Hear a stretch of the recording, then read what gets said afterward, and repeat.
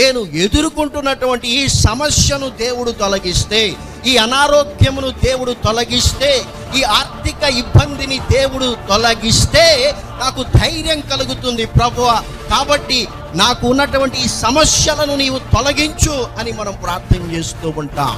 అయితే ఆ శిలువ మరణమును తప్పించుటను బట్టి యేసు ప్రభువుల వారు ధైర్యమును పొందుకోలేదు, కానీ ఆయన శిలువ మరణమును సహించుటకు శక్తిని పొందుకొనినటువంటి వాడై ధైర్యాన్ని పొందుకున్నాడు. ఎంతకాలం దేవుడు ఈ వ్యాధిని స్వస్థపరిస్తే నా జీవితము బాగుపడుతుంది అని మీరు భ్రమపడుతా, ఎంతకాలం దేవుడు మిమ్మల్ని దీవించి ఆశీర్వదిస్తే మీ జీవితాలలో దిగులు లేకుండా ధైర్యముగా దేవుని కొరకు నేను జీవించగలనని మీరు పొరపాటు పడుతా. దేవుని దూత యేసు ప్రభువుని బలపరిచినప్పుడు ఆయన ఆ శిలువ మరణమును సహించగలిగినటువంటి శక్తిని పొందుకున్నారు. ఆ శక్తి ఆయనకు ధైర్యాన్ని కలిగించింది.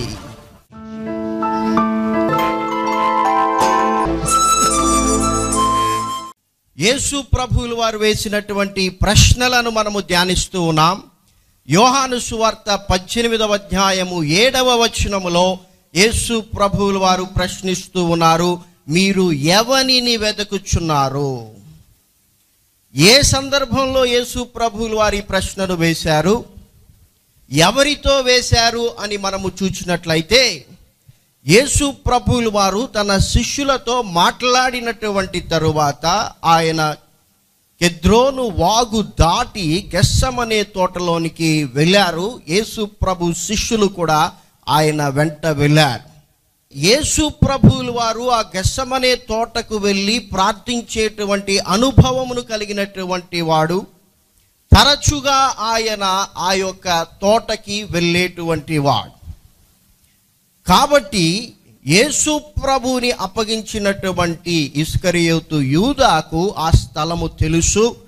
ఆయన సైనికులను, ప్రధాన యాజకులు, పరిసయ్యులు పంపినటువంటి బంట్రోత్తులను వెంటబెట్టుకొని దీపములతోనూ దివిటీలతోనూ ఆయుధములతోనూ అక్కడికి వెళ్ళాడు. యేసు ప్రభువులు వారు తనకు ఏమైతే జరగాల్సి ఉందో వాటన్నిటిని కూడా ఎరిగిన వాడై ఆయనే స్వయముగా వారిని ఎదుర్కొనుటకు వెళ్ళి వారితో వేస్తున్నటువంటి ప్రశ్న, మీరు ఎవనిని వెతుకుచున్నారని ఆయన వారిని అడిగాను. అప్పుడు వారు చెప్పారు, మేము నజరేయుడైనటువంటి యేసును వెతుకుచున్నామంటే యేసు ప్రభువులు వారు అన్నారు, ఆయనను నేనే. అప్పుడు వారు భయపడి వెనుకకు తగ్గి నేలను పట్టారని దేవుని వాక్యము సెలవిస్తూ ఉంది. మరలా రెండవసారి యేసు ప్రభువులు వారు అదే ప్రశ్నలు వేస్తూ ఉన్నారు, మీరు ఎవనిని వెతుకుచున్నారంటే వారు చెప్పారు, నజరేయుడైనటువంటి యేసును. అప్పుడు ఆయన అన్నారు, ఆయనను నేనే అని మీతో చెబుతున్నాను. గమనించండి, ఈ సంఘటన జరుగుటకు ముందుగా యేసు ప్రభువులు వారు తాను శిలువ మరణమును పొందేటువంటి ఆ యొక్క సందర్భమును గురించి అదే గెత్సెమనే తోటలో ప్రార్థన చేశారు. లూకా సువార్త 22వ అధ్యాయము 42వ వచనములో యేసు ప్రభువులు వారు ఎలా ప్రార్థన చేశారో లూకా రాస్తూ ఉన్నాడు. తండ్రి, ఈ గిన్నె నా యొద్ద నుండి నీ చిత్తమైతే తొలగించుము, అయినను నా ఇష్టము కాదు నీ చిత్తమే సిద్ధించును గాక అని ప్రార్థించెను. అంటే అక్కడ మనకు ఏమి కనిపిస్తుందంటే, ఆ భయంకరమైనటువంటి శిలువ మరణమును, ఆ ఘోరమైనటువంటి శిలువ మరణమును పొందాల్సి ఉందని యేసు ప్రభువుల వారికి తెలుసు. ఆ శిలువ మరణమును పొందుటకే తండ్రి ఆయనను పరలోకము నుండి ఈ లోకములోనికి పంపించాడని కూడా యేసు ప్రభువుల వారికి తెలుసు. అయితే ఆయన మానవుడు గనుక, మనుష్య కుమారునిగా ఉన్నాడు కనుక, ఆయన దేవుని కుమారుడు అయినప్పటికీ ఒకసారి ఆ భయంకరమైనటువంటి ఆ శిలువ మరణ దృశ్యాలను ఆయన ఊహించుకొనినప్పుడు ఆయన ఏమని ప్రార్థన చేస్తున్నాడంటే, తండ్రి ఈ గిన్నె అనగా ఈ సిలువ మరణము నేను పొందకుండా సాధ్యమైతే తప్పించు. అయినను నా ఇష్టము కాదు, నీ చిత్తమే సిద్ధించాలని ప్రార్థన చేశారు. అయితే ఇక్కడ ప్రశ్న ఏంటంటే, కొన్ని నిమిషముల ముందు ఆయన ఒకవేళ సాధ్యమైతే, నీ చిత్తమైతే ఈ మరణమును తొలగించమని, సిలువ మరణము నుండి నన్ను తప్పించమని ప్రార్థన చేశాడు. అయితే కొన్ని నిమిషముల తరువాత ఆయన ధైర్యముగా ఎవరైతే ఆయనను సిలువకు అప్పగించడానికి వచ్చారో ఆ అధికారులతో, ఆ బంట్రోత్తులతో, ఆ సైనికులతో యేసు ప్రభువుల వారే స్వయముగా మీరు ఎవరిని వెతుకుచున్నారని ప్రశ్నించి ఆయనను నేనే అని చెప్పేటువంటి ఆ ధైర్యం ఎలా వచ్చింది అని మనము ఆలోచన చేసినట్లయితే, లూకాసు వార్త 22వ అధ్యాయము 43వ వచనంలో యేసు ప్రభువుల వారు ఎప్పుడైతే నా ఇష్టము కాదు నీ చిత్తమే సిద్ధించును గాక అని ప్రార్థించారో, అప్పుడు పరలోకము నుండి ఒక దూత ఆయనకు కనబడి ఆయనను బలపరచెను అని దేవుని వాక్యము తెలియజేస్తూ ఉంది. మన జీవితాలలో కూడా ఎదుర్కొనేటువంటి పరిస్థితులలో మానవులముగా మనము అనేక సార్లు దిగులు చెందవచ్చు, కృషించిపోవచ్చు, కుమిలిపోవచ్చు. అయితే ఆ పరిస్థితులను అధిగమించడానికి మన జీవితంలో మొట్టమొదటిగా మనము దేవుని వాక్యానుసారముగా ప్రార్థన చేసేవారిగా ఉండాలి. కొన్ని నిమిషముల ముందు ఆయన ఎంతగానో వేదన పడి, తండ్రి సాధ్యమైతే, ఆయనకు తెలుసు అది అసాధ్యమని, ఆయనకు తెలుసు తండ్రి చిత్తం ఏంటంటే ఆయన సిలువ మరణము పొందాలని. అయితే ఆ భయంకరమైనటువంటి మరణాన్ని, ఆ సిలువ మరణ దృశ్యములను ఆయన ఊహించుకొనినప్పుడు, అయ్యో తండ్రి ఒకవేళ నీ చిత్తమైతే దీని నుండి నన్ను తప్పించు అని ప్రార్థన చేస్తూ, అంత మాత్రమే కాకుండా ఆయన దేవుని వాక్యానుసారముగా, దేవుని చిత్తానుసారముగా ప్రార్థన చేస్తూ ఉన్నాడు.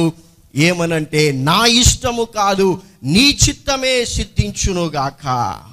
ఎప్పుడైతే ఆయన దేవుని వాక్యానుసారముగా ప్రార్థన చేశాడో, అప్పుడు పరలోకము నుండి ఒక దూత ఆయనకు కనబడి ఆయనను బలపరచెను అని దేవుని వాక్యము తెలియజేస్తూ ఉంది. హల్లెలూయా. ఎప్పుడైతే దేవుని దూత ఆయనను బలపరిచిందో, ఎప్పుడైతే దేవుని చేత యేసు ప్రభువుల వారు బలపరచబడ్డారో, అప్పుడు ఆయనలో ఆ దమ్ము, ఆ ధైర్యం వచ్చింది.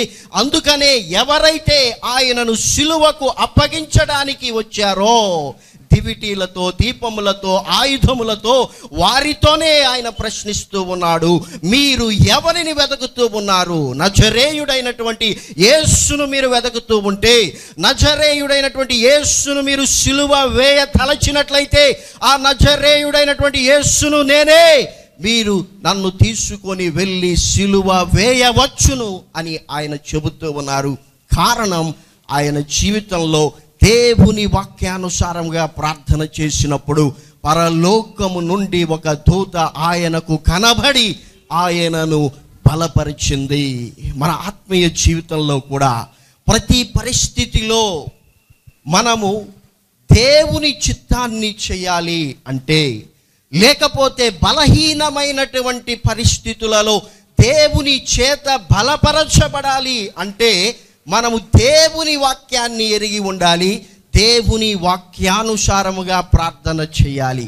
అప్పుడే దేవుడు మనల్ని బలపరుస్తాడు. చాలాసార్లు మనము ఈ వాక్యాన్ని జ్ఞాపకం చేసుకుంటూ ఉంటాం. అపోస్తలుడైన పౌలు ఫిలిప్పీలకు రాస్తూ 4వ అధ్యాయము 13వ వచనములో అంటూ ఉన్నాడు, నన్ను బలపరచు అని యందే నేను సమస్తమును చేయుచున్నాను. దేవుడు నన్ను బలపరుస్తాడు కాబట్టి నేను సమస్తమును చేయగలనన్నటువంటి వాక్యాన్ని మనం చాలాసార్లు జ్ఞాపకం చేసుకుంటూ ఉంటాం. అయితే దేవుడు ఎప్పుడు నిన్ను బలపరుస్తాడంటే, దేవుని వాక్యంలో మనము చూస్తున్నాం, యేసు ప్రభువుల వారు దేవుని వాక్యాన్ని ఎరిగి ఆయన శిలువ మరణము పొందవలసి ఉన్నదని ఎరిగిన వాడై మానవునిగా ఒకవేళ సాధ్యమైతే దీనిని తొలగించమని ప్రార్థన చేసినప్పటికీ వాక్యానుసారముగా ఆయన ప్రార్థన చేస్తున్నాడు, నా ఇష్టము కాదు నీ చిత్తమే సిద్ధించాలని. అప్పుడు దూత ఆయనకు కనబడి ఆయనను బలపరిచింది.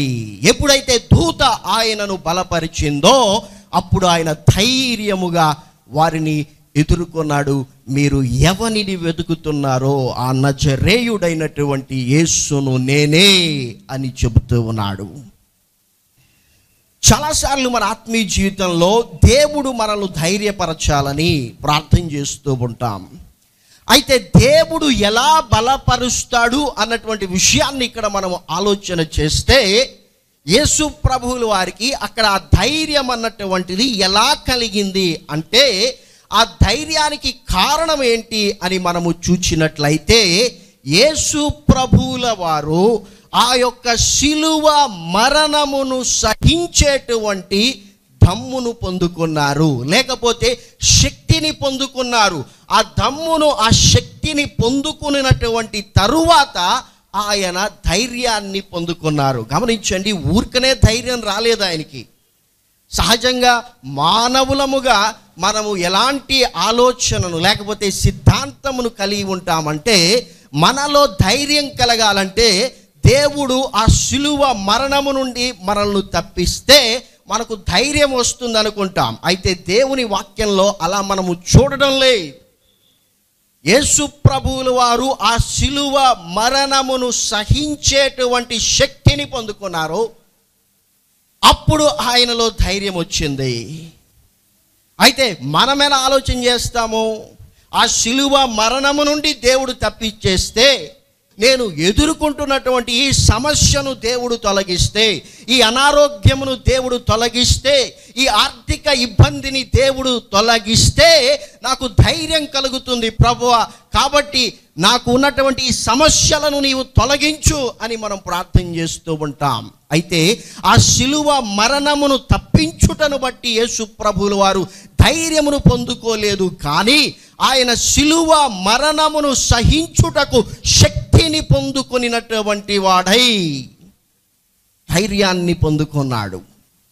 ఎంతకాలం దేవుడు ఈ వ్యాధిని స్వస్థపరిస్తే నా జీవితము బాగుపడుతుంది అని మీరు భ్రమపడతారు. ఎంతకాలం దేవుడు మిమ్మల్ని దీవించి ఆశీర్వదిస్తే మీ జీవితాలలో దిగులు లేకుండా ధైర్యముగా దేవుని కొరకు నేను జీవించగలనని మీరు పొరపాటు పడతారు. దేవుని దూత యేసు ప్రభువుని బలపరచినప్పుడు ఆయన ఆ శిలువ మరణమును సహించగలిగినటువంటి శక్తిని పొందుకున్నారు. ఆ శక్తి ఆయనకు ధైర్యాన్ని కలిగించింది. అందుకే అపోస్తలుడైన పౌలు హెబ్రీయులకు రాస్తూ 12వ అధ్యాయం మొదటి 2 వచనములలో ఆయన అంటూ ఉన్నాడు, ఇంత గొప్ప సాక్షి సమూహము మేఘము వలె మనలను ఆవరించినందున మనము కూడా ప్రతి భారమును సులువుగా చిక్కులబెట్టు పాపమును విడిచిపెట్టి విశ్వాసమునకు కర్తయు దానిని కొనసాగించు యేసు వైపు చూచుచు మన ఎదుట ఉంచబడిన పందెములో ఓపికతో పరిగెత్తుదుము. ఆయన అనగా యేసు క్రీస్తు ఎదుట ఉంచబడినటువంటి అవమానమును ఆయన నిర్లక్ష్య పెట్టి సిలువను సహించి దేవుని సింహాసనము యొక్క కుడి పార్శ్వమున ఆసీనుడై ఉన్నాడు. యేసు ప్రభువుల వారు ఆయన ఎదుట ఉంచబడినటువంటి అవమానమును నిర్లక్ష్య పెట్టాడు, సిలువను సహించాడు. కనుక దేవుని సింహాసనము యొక్క కుడి పార్శ్వమున ఆయన ఆసీనుడై ఉన్నాడు. సిలువను సహించగలిగినటువంటి శక్తి, నీ జీవితంలో ఎదుర్కొనేటువంటి అవమానములను నిర్లక్ష్య పెట్టేటువంటి శక్తి కావాలి. నీకు ధైర్యం కావాలంటే నీవు కోరుకుంటున్నట్లుగా నీ జీవితంలో ఏమీ జరగకుండా, అంటే ఏ కీడు సంభవించకుండా అన్నీ మంచిగానే నీవు అనుకున్నట్లుగా జరిగిపోతూ దేవుడు నిన్ను దీవించి ఆశీర్వదిస్తే నేను ధైర్యంగా ఉంటాను, అలాంటి ధైర్యం కాదు దేవుడు నీకు ఇచ్చేటువంటిది.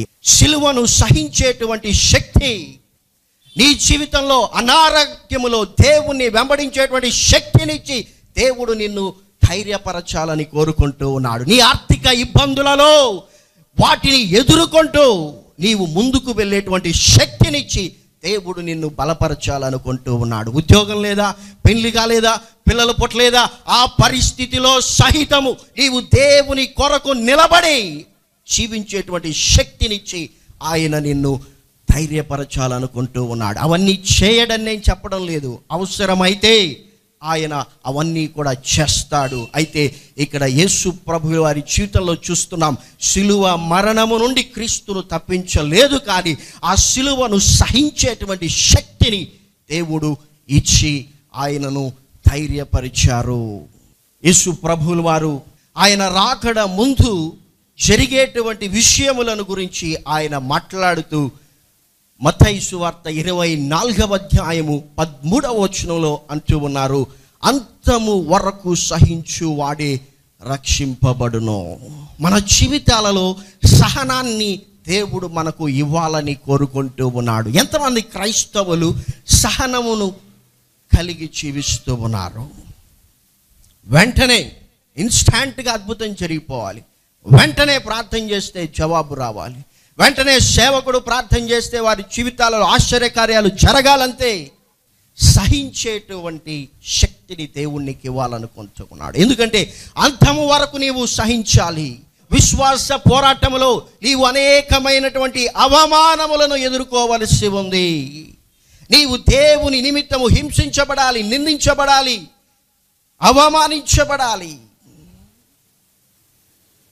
అనేక శ్రమలను మనము ఎదుర్కోవాలి, అనేక హింసలను అనుభవించి మనము మన విశ్వాస జీవితంలో ముందుకు వెళ్ళాల్సి ఉంది. ఒకవేళ సహనము లేకపోతే నీ ఆత్మీయ జీవితంలో నశించిపోతావు. అందుకే యేసు ప్రభువుల వారు జరగబోయేటువంటి శ్రమలను గురించి మాట్లాడుతూ ఆయన అంటూ ఉన్నారు, అంతము వరకు సహించువాడే రక్షింపబడును.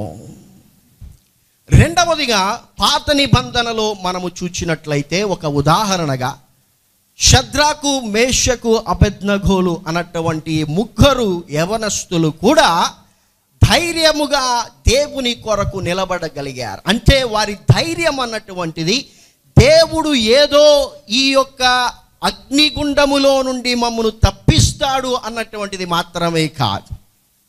వారి యొక్క ధైర్యం ఏమిటంటే వారు రాజుతో అంటూ ఉన్నారు, దానియేలు గ్రంథము 3వ అధ్యాయము 16, 17, 18 వచనములలో దేవుని వాక్యము ఈ విధముగా సెలవిస్తూ ఉంది, షద్రాకును, మేషకును, అబేద్నెగోలుయు రాజుతో ఇలాగు చెప్పిరి, నెబుకద్నెజరు ఇందును గురించి నీకు ప్రత్యుత్తరం ఇయ్యవలనన్న చింత మాకు లేదు.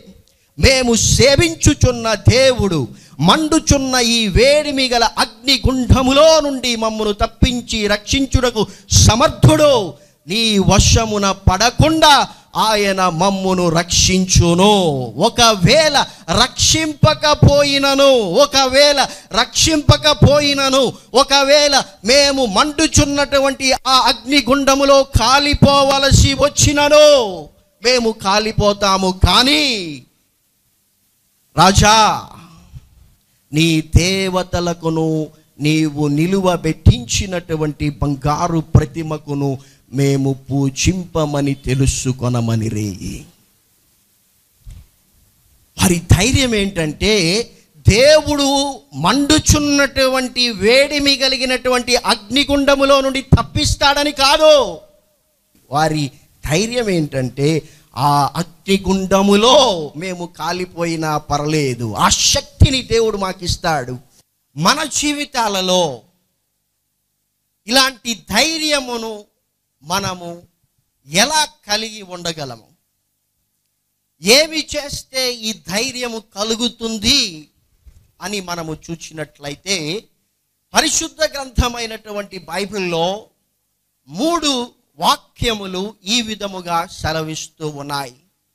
అందులో మొదటి వాక్యము ఏమిటంటే సామెతల గ్రంథము 14వ అధ్యాయము 26వ వచనములో దేవుని వాక్యము తెలియజేస్తూ ఉంది, యెహోవా యందు భయభక్తులు కలిగి ఉండుట బహుధైర్యమును పుట్టించును. మన ఆత్మీయ జీవితంలో ఎదుర్కొనేటువంటి ప్రతి పరిస్థితిలో మనము వెనుకకు తగ్గి నేలను పడిపోకుండా, మన శత్రువే వెనకకు తగ్గి, మన శత్రువే నేలను పడిపోయేటువంటి ధైర్యాన్ని నీవు కలిగి ఉండాలంటే నీవు వాక్యాన్ని ఎరిగి ఉండాలి, వాక్యానుసారముగా ప్రార్థన చేయాలి. నీవు వాక్యానుసారముగా ప్రార్థన చేస్తున్నటువంటి అనుభవమును కలిగినటువంటి వ్యక్తివైతే, వాక్యాన్ని ఎరిగినటువంటి వ్యక్తివైతే నీ జీవితములో దేవుని యందు భయభక్తులు కలిగి ఉంటావు. అన్ని వేళలా, ప్రతి స్థలములో, ఆదివారమే కాదు, ఇంకెప్పుడో నీకు అవసరమైనప్పుడే కాదు. ఎందుకంటే యెహోవా యందు భయభక్తులు కలిగి ఉండుట బహుధైర్యమును పుట్టించునని దేవుని వాక్యము తెలియజేస్తూ ఉంది. అసలు దేవుని యందు భయభక్తులు కలిగి ఉండుట అనగా ఏమిటంటే, మహాజ్ఞాని సొలొమోనే అంటూ ఉన్నాడు, యెహోవా యందు భయభక్తులు కలిగి ఉండుట చెడుతనమును అసహించుకొనుటయే. నీవు దేవుని యందు భయభక్తులు కలిగి ఉంటే, దేవుని వాక్యాన్ని ఎరిగి దేవుని వాక్యానుసారముగా ప్రార్థించేటువంటి క్రైస్తవునివైతే నీ జీవితములో నీవు చెడుతనమును అసహించుకునేటువంటి స్థితికి ఎదగాలి. ఆదివారం వచ్చినప్పుడేమో పరిశుద్ధంగా ఉండేది, కుడికలంటే తెల్లబట్టలు వేసుకునేది. ఇది కాదు పరిశుద్ధత. చెడుతనమును అసహించుకునేటువంటి పరిశుద్ధతలోనికి నీవు ఎదగాలి. ఆ పరిశుద్ధత, ఆ చెడుతనమును అసహించుకునేటువంటి స్థితి ఎప్పుడు కలుగుతుందంటే 119వ కీర్తన 104వ వచనములో కీర్తనాకారుడు అంటూ ఉన్నాడు, నీ ఉపదేశము వలన నాకు వివేకము కలిగెను, చెడు మార్గములన్నీ నాకు అసహ్యములాయెను. దేవుని యొక్క ఉపదేశం అనగా ఈ దేవుని వాక్యము వలన దావీదుకు వివేకము కలిగింది. కాబట్టి ఆయన అంటూ ఉన్నాడు, చెడు మార్గములు, తప్పుడు మార్గములన్నీ కూడా నాకు అసహ్యములయ్యాయి. అందుకే నీవు దేవుని వాక్యాన్ని ఎరిగి ఉంటే దేవుని యందు భయభక్తులు కలిగి ఉంటావు, చెడుతనమును అసహించుకోగలుగుతావు. ఆ శక్తిని, ఆ సామర్థ్యతను దేవుడు నీకు కలిగిస్తాడు, దేవుడు నీకు అనుగ్రహిస్తాడు. రెండవదిగా పరిశుద్ధ గ్రంథమైనటువంటి బైబిల్ తెలియజేస్తూ ఉంది. యోహాను రాస్తూ మొదటి పత్రిక 2వ అధ్యాయం 28వ వచనములో ఆయన అంటూ ఉన్నాడు, కాబట్టి చిన్న పిల్లలారా, ఆయన ప్రత్యక్షమైనప్పుడు ఆయన రాకడ యందు మనము సిగ్గుపడక ధైర్యము కలిగి ఉండునట్లు మీరు ఆయన యందు నిలిచి ఉండుడి. దేవుని వాక్యాన్ని ఎరిగినటువంటి మనము దేవుని వాక్యములో మనము నిలిచి ఉండాలి. అంటే దేవుని వాక్య అధికారమునకు మనము లోబడాలి. భారతదేశంలో ఉంటే భారతదేశ చట్టానికి నీవు లోబడాలి. అమెరికా దేశానికి వెళ్తే అమెరికా దేశపు చట్టానికి నీవు లోబడాలి. అదేవిధంగా దేవుని యందు నీవు నిలిచి ఉన్నావు అన్నదానికి ఆధారం ఏంటంటే దేవుని వాక్య అధికారానికి నీవు లోబడుతావు. అందుకే ఆయన అంటూ ఉన్నాడు, ఆయన ప్రత్యక్షమైనప్పుడు, ఆయన రాకడ యందు మనము సిగ్గుపడక ధైర్యము కలిగి ఉండునట్లుగా మీరు ఆయన యందు నిలిచి ఉండండి. ఎందుకు నీ జీవితంలో ధైర్యం లేదో తెలుసా? ఎందుకు ప్రతి చిన్న సమస్యకు కుమిలిపోయి ఎవరో ప్రార్థన చేయాలని వారి వెంట పరుగులు తీస్తున్నావో తెలుసా? నీ జీవితంలో నీవు దేవుని యందు భయభక్తులు కలిగి జీవించటం లేదు, చెడుతనమును అసహించుకొనటం లేదు. ఓ పక్క చెడు పనులు చేస్తున్నావు, మరొక వైపు ఎవరి దగ్గరకో పరుగులు తీస్తూ ఉన్నావు ప్రార్థన చేయించుకోవడానికి. దేవుని యందు నిలిచి లేవు, దేవుని వాక్య అధికారానికి నీవు లోబడుటలేదు. కనుకనే నీవు మనుష్యుల సహాయము కొరకు మనుష్యుల వెంట పరుగులు తీస్తూ ఉన్నావు. మూడవదిగా మొదటి యోహాను పత్రిక 3వ అధ్యాయము 21వ వచనములో యోహాను భక్తుడు రాస్తూ ఉన్నాడు, ప్రియులారా, మన హృదయము మన యందు దోషారోపణ చేయకుండిన ఎడల దేవుని ఎదుట ధైర్యము గలవారమగుదుము. ఎప్పుడు నీవు ధైర్యము కలిగి ఉంటావంటే నీ హృదయము నీ మీద దోషారోపణ చేయకూడదు. పరిశుద్ధంగా జీవించాలి. దేవుని సన్నిధిలోనికి వచ్చి నీవు కూర్చున్నప్పుడు నీ జీవితంలో నీ యొక్క మనస్సాక్షి నీ మీద దోషారోపణ చేయకూడదు. పలాని దగ్గర నీవు పాపం చేస్తున్నావు, పలాని దగ్గర ఇంకా నీవు తప్పిపోయావు అన్నటువంటి స్థితిని నీవు కలిగి ఉండకుండా పరిశుద్ధాత్మ దేవుడు నీ పాపమును గురించి ఒప్పింపజేస్తూ ఉండగా నీవు ప్రతి పాపాన్ని విడిచిపెట్టి ప్రతి భారమును కూడా నీవు విడిచిపెట్టి దేవుని వాక్యపు వెలుగులో సరిచేసుకొని నిందారహితమైనటువంటి జీవితాన్ని జీవించినప్పుడు నీకు ధైర్యం కలుగుతుందని యోహాను రాస్తూ ఉన్నాడు. ఈ మూడిటికి కూడా దేవుని యందు భయభక్తులు కలిగి ఉండడానికి, దేవునిలో నిలిచి ఉండటానికి, నీ హృదయము నీ మీద దోషారోపణ చేయకుండా ఉండటానికి ఒకటి మార్గం ఏంటంటే నీవు దేవుని వాక్యాన్ని ఎరిగి ఉండాలి, దేవుని వాక్యానుసారముగా ప్రార్థన చేయాలి. అప్పుడు దేవుడు నిన్ను బలపరుస్తాడు. అప్పుడు నీ జీవితంలో నీవు ఎదుర్కొనేటువంటి ప్రతి పరిస్థితిని నీవు తట్టుకొని నిలబడేటువంటి శక్తిని పొందుకొని జీవితంలో తారుమారైన ఏది కూడా లెక్క చేయకుండా దేవుని కొరకు నీవు ధైర్యముగా నిలబడగలవు. మనము ధైర్యము కలిగి ఉండాలని దేవుడు కోరుకుంటూ ఉన్నాడు. హెబ్రీయులకు రాసినటువంటి పత్రిక 10వ అధ్యాయం 35వ వచనంలో అపోస్తలుడైనటువంటి పౌలు అంటూ ఉన్నాడు, కాబట్టి మీ ధైర్యమును విడిచిపెట్టకుడి, ఎందుకంటే దానికి ప్రతిఫలముగా గొప్ప బహుమానము కలుగుతుంది. ఎంత గొప్ప బహుమానమును మనం కోల్పోతున్నామో తెలుసా? అధైర్యపడి విశ్వాస జీవితంలో వెనుకకు వెళ్ళి దేవుని వాక్యానికి వ్యతిరేకముగా జీవించుట వలన మన జీవితాలలో గొప్ప బహుమానమును మనము కోల్పోతూ ఉన్నాం. కేవలం ఇహ సంబంధమైనటువంటి బహుమానముల మీదనే మన దృష్టి ఉంది. అందుకే పౌలు అంటూ ఉన్నాడు, మీ ధైర్యమును మీరు విడిచిపెట్టకుడి, ఎందుకంటే దానికి ప్రతిఫలముగా గొప్ప బహుమానము కలుగుతుంది. అందుకే ఆయన ఇంకా ఏమంటూ ఉన్నాడంటే హెబ్రీయులకు రాస్తూ 13వ అధ్యాయము 5-6 వచనాలలో, ప్రభువు నాకు సహాయకుడు, నేను ఎవనికి భయపడదును, నరమాత్రుడు నాకు ఏమి చేయగలడు అని మంచి ధైర్యముతో చెప్పగలవారమై ఉన్నాము. అయితే ఎందుకని మన జీవితాలలో అధైర్యపడుతూ ఉన్నాం? ఒక చిన్న సమస్య, ఒక చిన్న అనారోగ్యం, ఒక చిన్న శ్రమ, ఎందుకని అధైర్యపడి వెనుకకు వెళ్ళిపోతున్నామంటే దేవుని వాక్యాన్ని చదవడం లేదు, దేవుని వాక్యాన్ని ఎరిగి లేము, దేవుని వాక్యానుసారముగా ప్రార్థించుట లేదు, మనకిష్టం వచ్చినట్లు ప్రార్థన చేస్తున్నాం, చేయించుకుంటున్నాం, కనుక మన జీవితాలు అలా ఉన్నాయి. అలా కాదు, యెహోవా యందు భయభక్తులు కలిగి ఉండాలి, ఆయన యందు నిలిచి ఉండాలి.